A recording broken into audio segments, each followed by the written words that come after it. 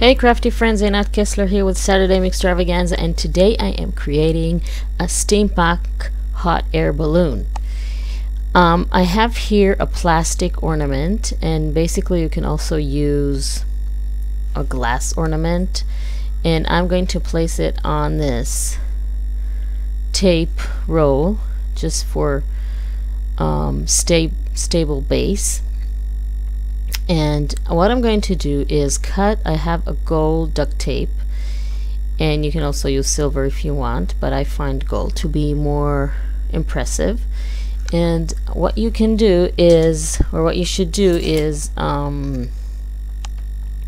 cut the tape to strips and cover the entire ball all around. And when you cover it, just place your tape slightly overlapping and in sort of a pattern that will resemble patches or even a quilt, you can say. Because you know that hot air balloons are basically made of fabric. So what we're going to do is mimic the look of fabric. Of course, this is a steampunk hot air balloon, so it's going to look like metal, but you get the point, right? So you keep on covering the entire plastic ball or glass ball. If you use a glass ball, be careful. And don't be afraid to have those little wrinkles, because that just adds to the realistic look of the fabric. And that will help you in the next step that we're going to do. So basically my ball is completely covered now, as you can see, and what I'm going to do next is paint it with black acrylic paint. Now you just take a foam brush, find it to be easier and has no strokes showing, and basically just paint the entire ball. It can be a little bit messy because you need to hold the ball and then your fingers get a little black from the paint, but it's fine. I'm just placing it again on my my tape roll as a base. And it's okay if not entirely every single point is covered. Let it dry for maybe 30 seconds, 45 seconds, and then take a paper towel and just remove the paint. Now what you'll get is a blackened sort of duct tape, which will look like metal that has been oxidized a little and got dirty a little, and it will not be so shiny anymore because some of the black paint will still be on the duct tape, especially on those little ridges and valleys and lines. So as you can see, you get a really cool effect. And slightly dirty hands, but we can wash it, right? So this is how it looks now after it's dry. And what I'm going to do next is work on my basket. Now I have here a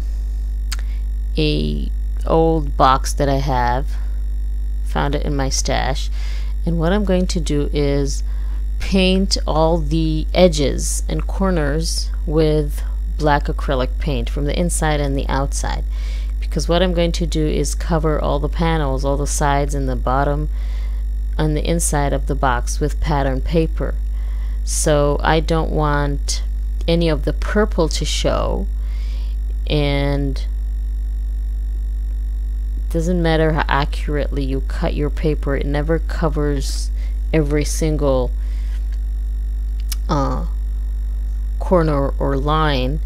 And I don't want any purple, because this box is purple. I don't want it to show. So what I'm doing is cover all those spots that might show with the black acrylic paint.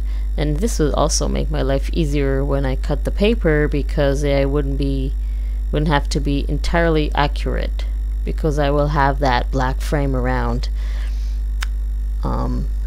to sort of a security perimeter, so to speak. So you see I have a strip here, and I cut it to size, and then when I glue it down on the side, you'll see the little black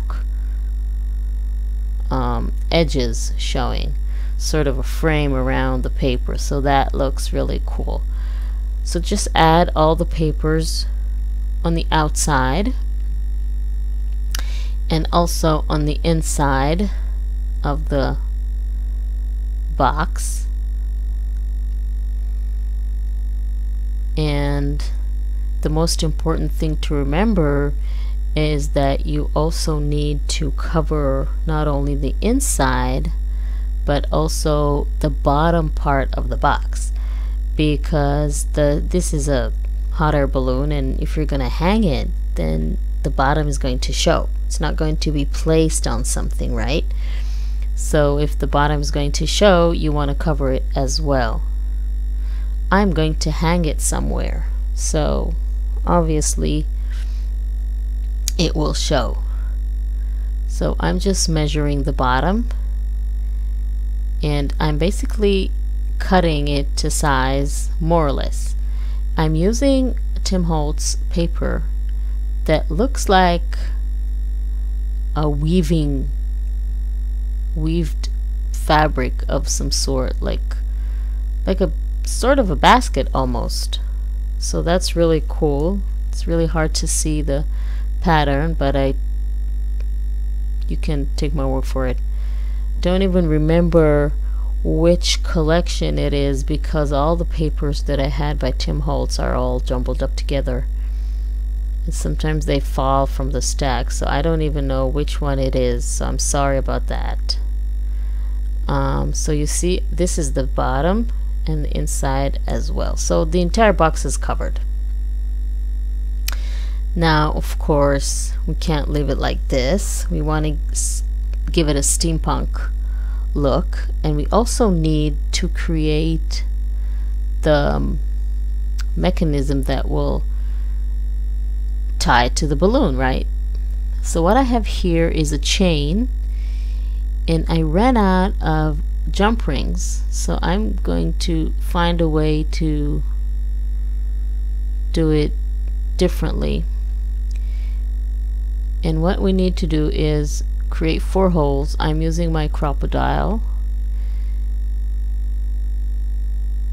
and I'm going to punch 4 holes, 2 on each side, and then I'll connect the chain to the box or the basket, and then the chains on the other end will be connected to a wire circle that I'll show you next, and that will sit on the ball and give it that look of a hot air balloon. It's gonna make sense in a few seconds. You'll see in a few minutes. So I have here, I did find a few jump rings. They're kind of thick, but what I'm doing is inserting the jump ring into the hole, and then the edge of the chain to the same jump ring, and that will create the connection that I need. Close the jump ring. I actually stole those pliers from my husband. I need to get that jewelry kind. And then I'm cutting the chain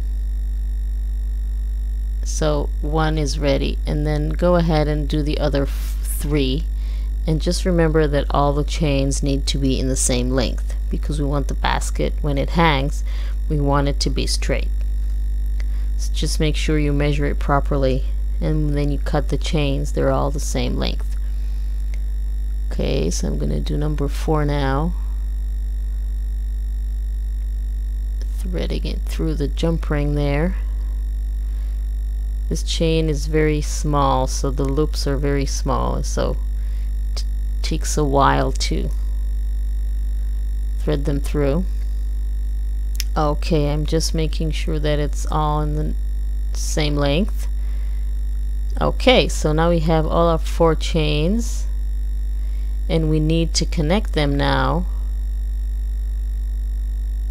to that wire ring that is going to go around the ball.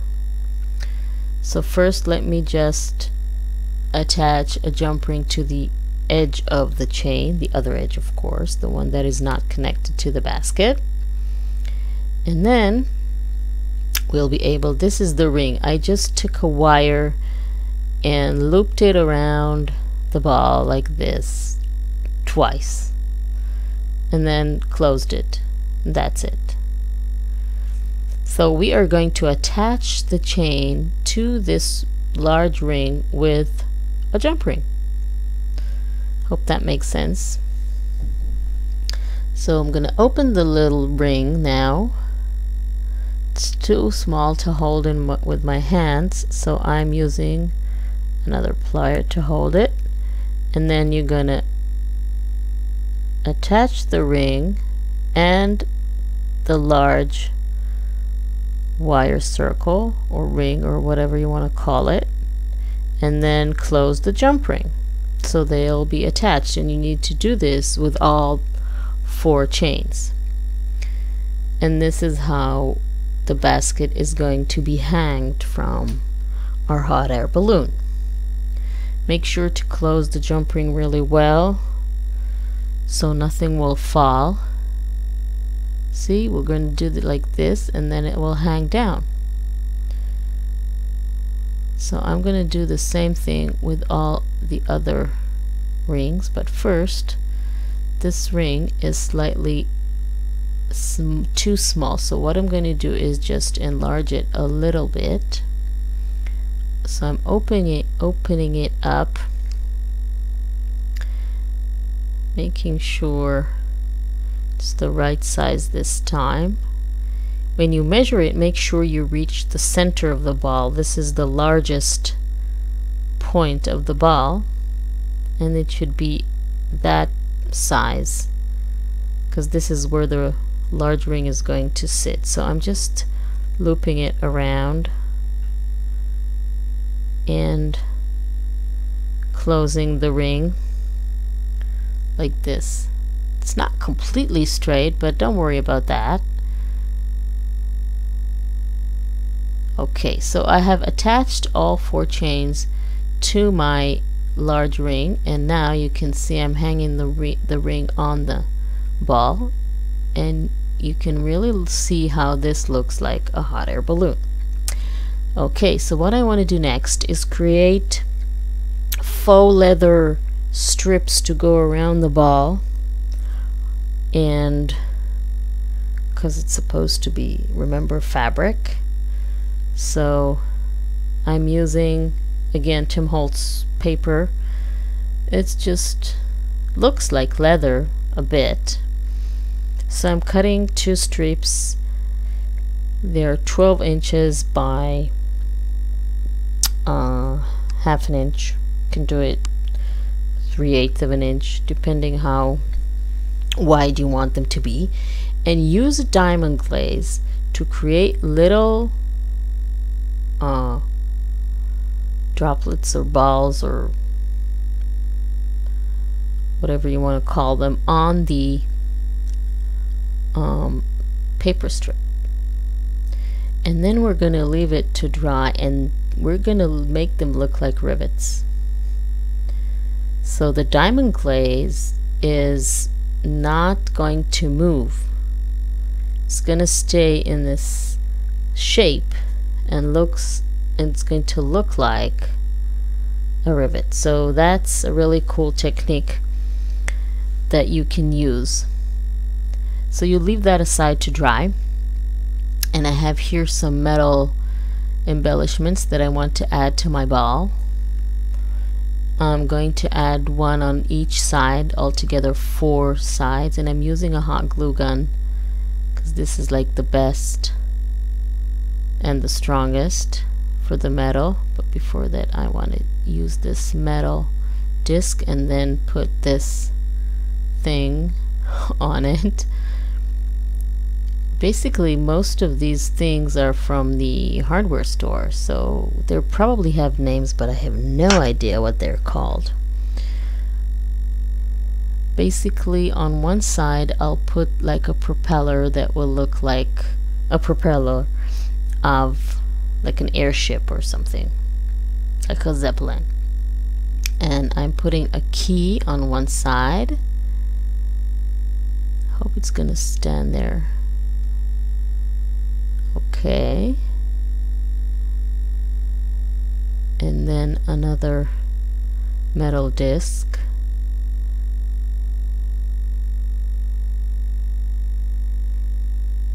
And then I can add my propeller too. This is going to be only on one side of the propeller because it needs to push the entire hot air balloon, right? This is what will help it move along to where you want to go. Okay, so this is going to be the side of my propeller. And those 4 things, embellishments, are also going to hold that large ring with the basket. So the key fell like I thought it would. I think I might need to add something stronger there. So this is my propeller. This is actually a chipboard that I sprayed with some sprays. Okay, so back to our strips now of paper. The diamond glaze has already dried up, and I'm going over those paper strips with some distress ink, black one and walnut. Make it a little bit darker.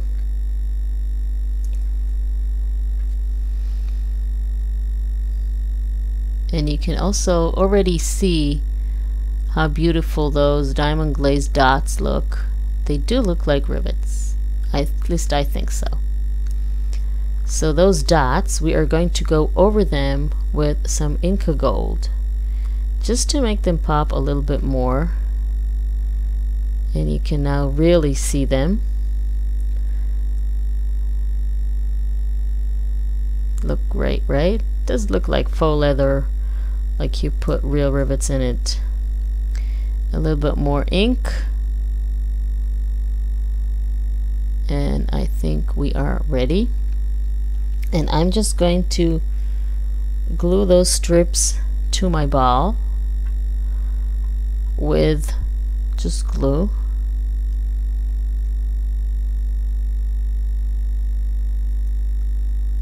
This is my ball there. Okay, so they're going to go in between those embellishments that I have created. And remember that, you know, you have that little plastic or glass ring at the top of your ornament, because you need to hang it on the tree, right? So this is going to, just remember when you're designing the hot air balloon, when you're working on your plastic or glass ball, that this is the top. Okay, because if you want to hang it somewhere, then you have to leave this on the top and then attach a fishing wire or a string or some sort or something like that, and then it will have the full effect of a hot air balloon because it's going to be in the air.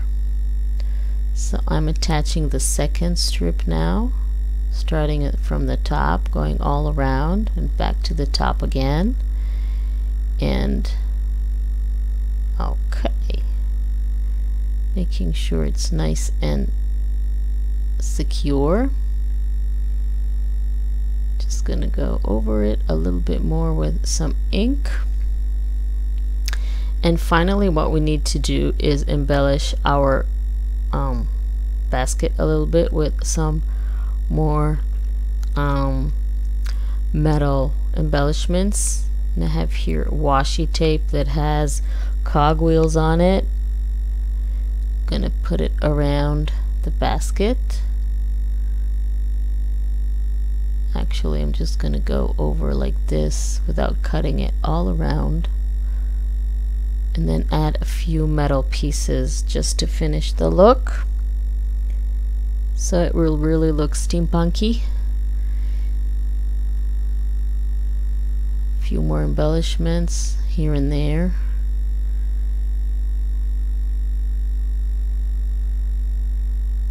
Adding this cogwheel and some more metal stuff.